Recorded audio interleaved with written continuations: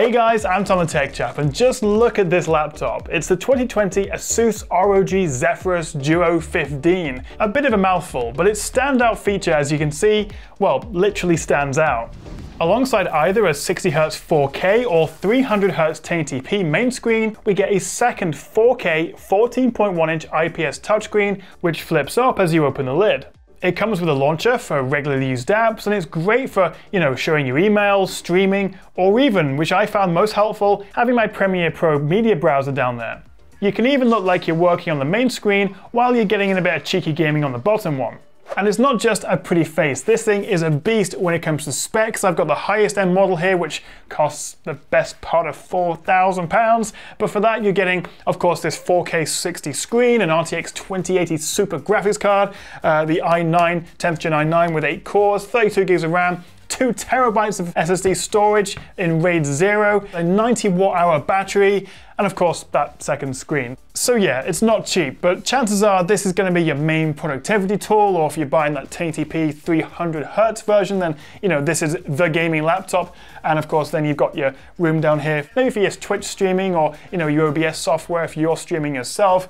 It's your all-in-one package. If you are going to use this at home or at the office as a workstation, wouldn't it just be easier to use a second screen or external screen rather than having this one down here? Having said that, when I'm traveling and I'm editing videos on the go, as I mentioned, it's actually really useful to put all my media files down there so I can get a nice big Premiere Pro timeline on the top screen. So actually, as a travel workstation desktop replacement, well, quite honestly, there's nothing else like it. But of course, with that screen, you are definitely paying a premium over similarly spec'd 15-inch gaming or workstation machines. And it's not just the price that's a little hard to swallow, it's also pretty heavy. The trackpad's in an awkward position. Bizarrely, there's no webcam, which in today's kind of lockdown world is a bit frustrating. And also the fan noise can get pretty noticeable under load. Now, you may remember last year I reviewed the dual screen Asus ZenBook Duo, and my first impression was that the second screen was a bit of an expensive gimmick. But what really surprised me, and even more so with this Zephyrus gaming version, is just how well it's been integrated and also how flexible it is. So let's talk about that screen, and it's called the ROG ScreenPad Plus, and it flips up 13 degrees, which then makes it easier to see so you don't have to hunch over and look down like you did on last year's model. Personally, I'd be happy to see this at an even higher angle to obscure some of that chunky bezel under the main screen. So as an extension of the main screen, you can drag apps in and have them snap to fill the whole space, or have 2 or 3 side by side. Open the launcher and you can swap one display to the other, find and pin commonly used apps, and change settings. Now, regardless of whether you go for the 4K or the 1080p version of the main screen, the ScreenPad will have a 3840 by 1100 resolution, which means this is basically an extra wide 4K screen. The aspect ratio makes it feel a little bit cramped at times, but it's still a lot more screen real estate than you get on something like the HP Omen X2S.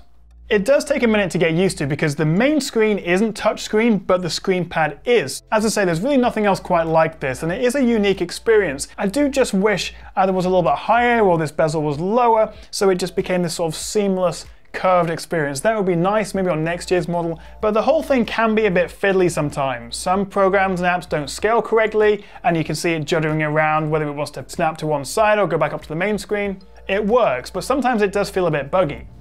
But let's talk about this main screen, and as I say, you can either get a 4K 60 or 1080p 300 IPS display, and they both support G-Sync. And Asus are pitching the Duo 15 as both a workstation type machine for creators, as well as a top tier gaming and streaming laptop. The matte 4K panel is brilliant. It gets pretty bright at about 400 nits, and it's color accurate. I measured 100% sRGB, 96% Adobe RGB, and 90% DCI-P3, so I can comfortably edit my photos and videos on this. Of course, if gaming is your focus, then you'll want the 300Hz Full HD version, as this 60Hz display seriously limits the gaming experience. And also annoyingly, neither screen supports HDR. As for the design, overall I think it's a stunning looking laptop. We've got this aluminium magnesium chassis, and I think given the fact that we have this unique keyboard layout, the second screen, while it's a little bit heavy, it's actually reasonably compact overall. And most importantly, the build quality is great. The lower screen pops up on 2 legs and is surprisingly rigid, and the screen's hinge minimizes screen wobble. It is reasonably slim at just 21mm, and it weighs 2.4 kilograms or 5.3 pounds. As for ports, we get a single USB Type-C Thunderbolt 3, 3 USB 3.2 Type-A's, 1 Gen 2 and 2 Gen 1s, separate mic and headphone jacks, as well as Ethernet and HDMI 2.0 on the back. I do miss having an SD card reader though, and it would have been nice to have a second Thunderbolt 3.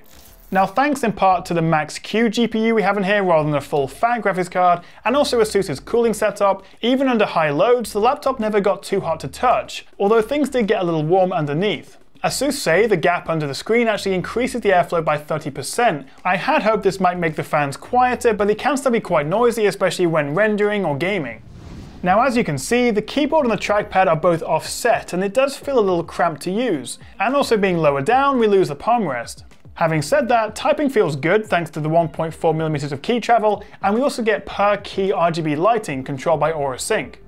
The bigger problem though is the touchpad position, as when I'm typing I found my hand would just graze it and register a movement or click, and suddenly I'd be typing somewhere else on the page. The pad itself works nicely though, and we do get physical click buttons, plus you can toggle it to become a numpad, which is helpful.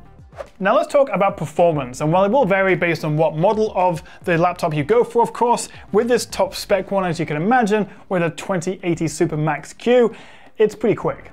In Call of Duty, I'm getting about 55 FPS with high settings at 4K, but really if you are gaming, you'll have gone for the 1080p 300Hz model. So dropping it to Full HD, I'm getting 145 FPS.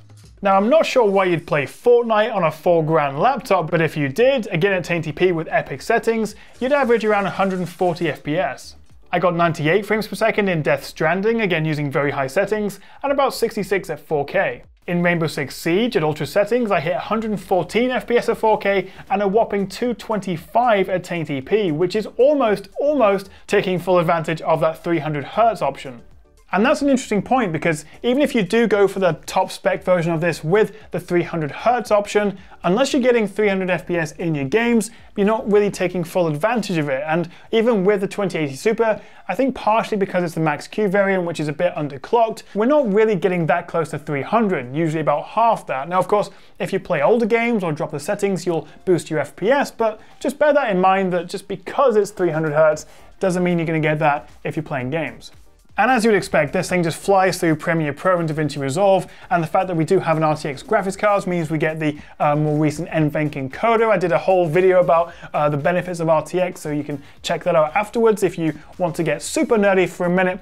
But yeah, this is the ultimate workstation for me, and for some people, probably the ultimate gaming laptop. One thing I was worried about coming into this was the battery life. In my video test, I got about 5.5 hours of full screen YouTube at 50% brightness, and about 6 hours in my light user browser and video test. So kind of average results, but not bad at all given the power on tap and the 2 screens.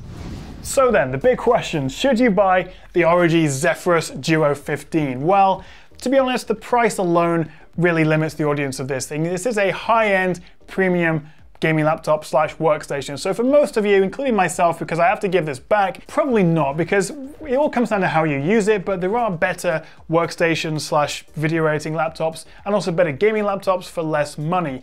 You do, of course, pay a premium for this second screen and the novelty of it, but, you know, hats off to Asus. They are trying different things, they are innovating, and they are doing it really well, assuming you have very, very deep pockets. Personally, I think the Duo makes more sense as a mobile workstation than it does for gaming, as having the extra apps open at the same time was genuinely useful when I was editing video. If you are a hardcore gamer though, then I think the £3,000 2070 Max-Q i7 version with the 300Hz screen is a better choice. And also, you may notice if you do look below that I'm getting close to that 1 million subscriber mark, so if you haven't already subscribed and you're not sick of my face and voice just yet, then it'd be amazing if you could hit that subscribe button below and maybe also ding that notification bell so you're the first to see my next video. Thank you so much for watching, guys, and I'll see you next time right here on the Tech Chat.